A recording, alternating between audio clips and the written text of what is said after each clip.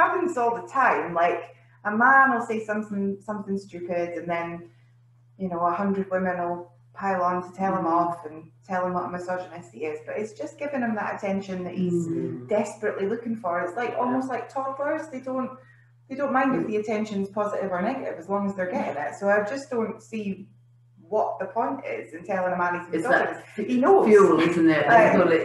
Fuel that they're craving that. And again, like they're getting access to you very, very easily. Like they're getting very easy access. And absolutely, and then they know exactly what they're doing, and they're quite happy to sit there for 6, 7, 8 hours and come out with utter rubbish, whilst they know they've got that group of women's full attention for that length of time, and who wants to? God, there are better things that women could be doing for themselves and enjoying their, time rather than sort of like. You could be cutting your toenails instead. Absolutely. Anything suddenly would become instantly fascinating by comparison. Because the thing is that what I've learned is that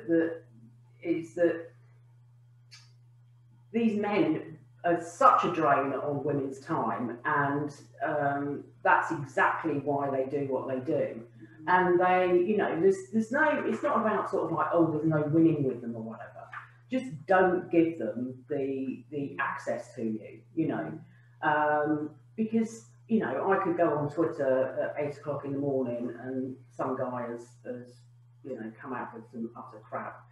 And as Nick said, there's women who'll, go and defend their position or whatever and start arguing with them or whatever else.